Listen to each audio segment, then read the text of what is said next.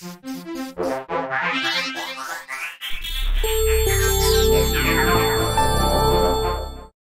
one of my towing videos is on weight distribution, and one of the questions is, why does it matter exactly where you place the weights on the trailer, because the total trailer weight doesn't actually change. So let's take this trailer here, and it's got a nice cargo load of 3 snatch rings. We're going to add 2 weights to it. We could add them here, pretty much over the axles, and we get a ball weight of around 130 grams on the front there. Or we could take those same weights, we could put one at the front like that, and we could balance it with one at the back, and the ball weight again is around 130 grams. So there's no difference to the ball weight, no difference to the total trailer weight, but somehow there is a big difference in the trailer dynamics and how safe that combination is. So I've got a few experiments to help explain that. One involves 2 wine bottles, another involves a ruler and 2 bulldog clips, and 2 cartons of beer. We're going to use the bulldog clips and the ruler first. So you're going to take the bulldog clips and put them pretty much in the centre, around about the 15 centimetre mark on this 30 centimetre ruler, and then once it's balanced like that, put your hand over it and then just do that, fast as you can, absolutely as quick as you can. Then when you've got bored of that after a few seconds, take those same bulldog, don't do that, okay. Take those same bulldog clips and put them right at the end like so. Now, the total mass of this combination has not changed. It still weighs the same as before. All we've done, we've taken the mass and we've moved it to either end. Then take your hand and then do that as fast as you can. You will notice there is a difference. I'm going to explain that difference and how it relates to towing later on in the video. So there's something else you can do with the bulldog clip and the ruler, and that's balance it on a block of wood like this, then just displace it and watch the effect.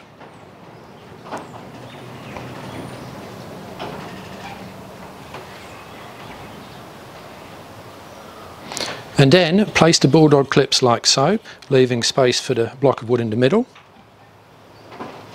Displace it again and watch the difference.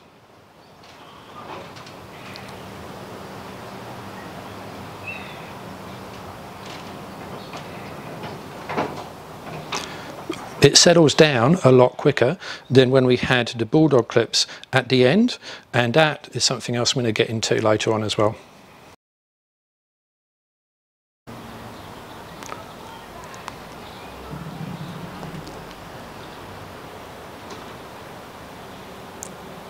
So now we're going to use the 2 bottles of wine.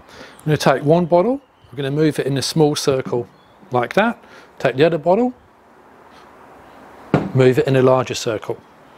Which took more effort? Well, clearly the smaller circle took less effort than the larger circle. Pretty obvious, but hold that thought. Next experiment, we're just going to roll the wine bottle slowly and then stop it. Then we're going to roll it fast and stop it. Which took more energy? Well, clearly rolling it faster to get it to speed took more energy, but also it took more energy to slow it down once it was moving faster. Again, pretty obvious, but hold that thought. So this is where I get to look like an idiot in the name of trying to promote understanding of towing physics leading to greater safety. So take your 2 bottles of wine, hold them close to your chest, and then twist your body to the left and right as far and as fast as you can. Like that, like that. And then outstretch your arms and then do exactly the same. Left and right as far and fast as you can. And if you want, you can even try 360. Like that, and like that. What you'll find there is that the 2 feel different when they're close versus when they're further apart. So for this demonstration, you're going to need 2 24 packs of beer, strap them firmly to the centre of a shopping trolley, and then spin it as fast as you can and catch it. Then take those 2 packs of beer again and put them right at either end of the trolley and do exactly the same again.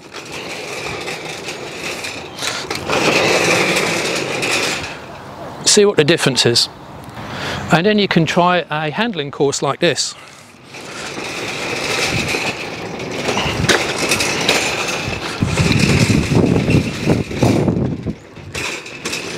So you can do this experiment with any trolley, but the longer the trolley and the heavier the weights, the more effective it will be. So let's put all of these weird experiments in context then. Let's take two lengths here, and that could be, for example, the ruler I've got here. It could be me holding the wine bottle out or whatever else, and they're identical. We're going to put two weights represented by these black circles at the end, and another two weights exactly the same as these but close in. And then we are going to look at how big a radius that takes. That's a large radius there, so when this rotates around, the weight goes in a large radius, and over here it's in a smaller radius.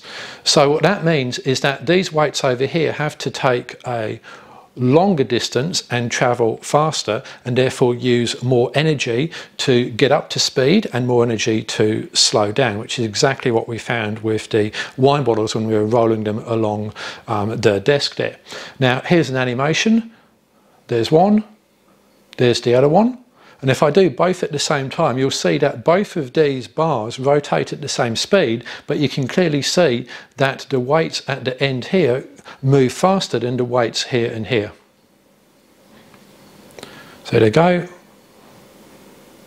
and again. Now let's translate that to actually towing a trailer. So here we've got a 3,000 kilogram trailer. For the sake of argument, it's 2,800 kilos on the wheels and then 200 kilograms on table mass. And we have two weights here, and let's say they're 200 kilograms each or something like that.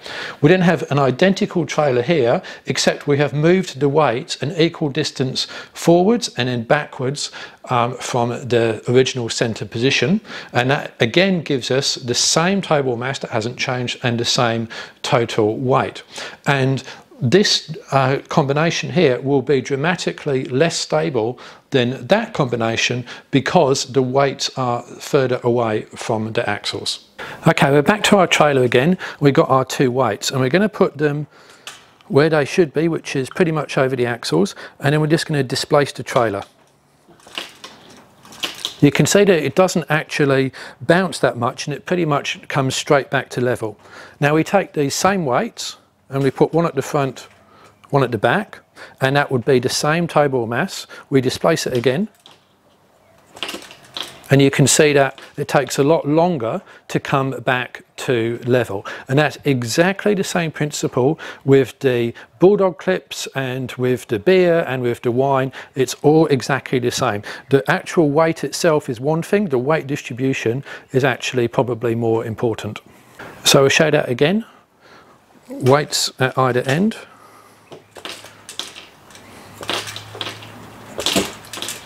Weights in the middle.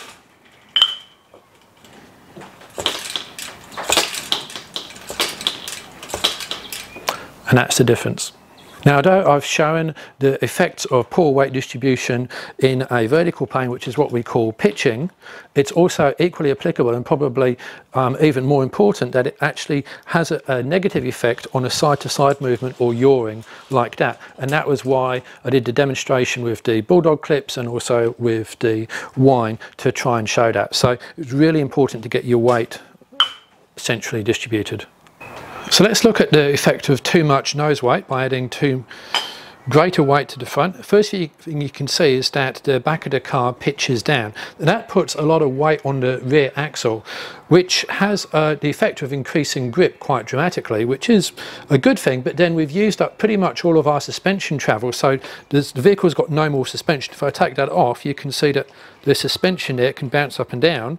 If I put that on, then there's no suspension left. So that can actually happen in real life with vehicles. You can have so little suspension travel left that the suspension can't work properly. And if that is the case, then your braking and ride and general safety is compromised. By pitching down here, we've also got a reduction in weight on the front wheels, and that means a reduction in grip, so you're less able to steer and therefore control the car. Now, in the case of a tandem trailer, you can see that the wheel here has got very little weight in it. I can actually turn it. I can't turn that one as well, and because there's very little weight on that wheel, very little grip, and you don't get that stabilizing effect, and also the center of gravity's moved forwards as well.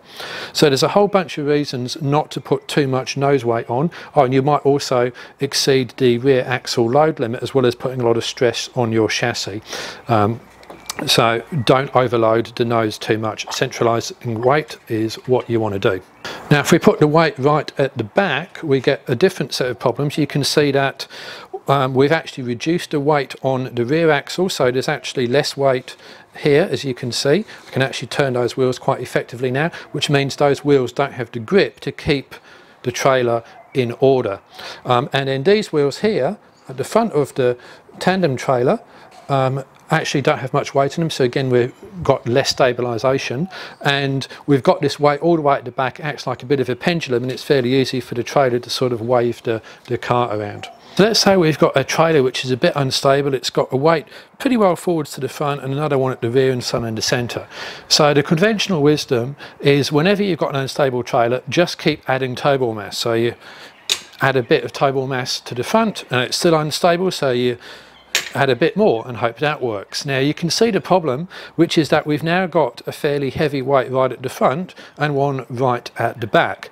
Now the worst thing you can do with a trailer is to have a minimal amount of toe ball mass or heavy weight at the back, but equally having a lot of toe ball mass can actually destabilise things as well. So instead of doing that, the better solution is to centralise those two weights and the other weights here, and then that actually may end up with less toe ball mass, but because the weight is centralised, it will be more stable. Now I've done that pretty easily here just by moving around weights, and with a car trailer and so forth that's pretty easy. Much more difficult with a caravan, but the principle remains the same. So if we don't have the weight centralised like this and we put it at either end, yes, the toe ball mass is within limits, but then the trailer will start to pitch up and down like that, and it will start to yaw, and then we end up doing that with the tow car, and basically the trailer bosses around the tow car, which is how you end up with trailer accidents. So to summarise then, there's 2 points and a couple of notes. Number one, you've got to focus on centralising weight, and do not put heavy weights on a trailer at either end in order to balance it. That will lead to instability. Two, whenever you hear about trailer instability on forums, someone always says just add more toe ball mass. Now that's not necessarily a bad thing, because you certainly don't want too little, but if you just keep adding it and adding it, that can actually lead to an unstable trailer as well, and you've got to focus more on centralising it as opposed to just merely blindly adding more and more, hoping it's going to make the situation better. Now if you've got a caravan, it's actually really hard to centralise your weight, because it's just not that flexible a system for moving weight around. Some of the things you can look at are batteries, spare wheels. A lot of off-road vans have got 2 heavy spare wheels right at the back, really bad place for them, and water tanks. And finally, there is a lot more to towing dynamics than just the basics I've covered here. I will be doing more on the subject there. I'd really like to work with a caravan manufacturer who understands this and can demonstrate that they have designed their caravans in a way which makes them easy to tow from a dynamics perspective. So far I'm yet to actually see any evidence of that, but I'd love to be proven wrong. Either which way, hope you found this video useful. Please like, subscribe, share. Any questions, drop them in the comments. Thank you.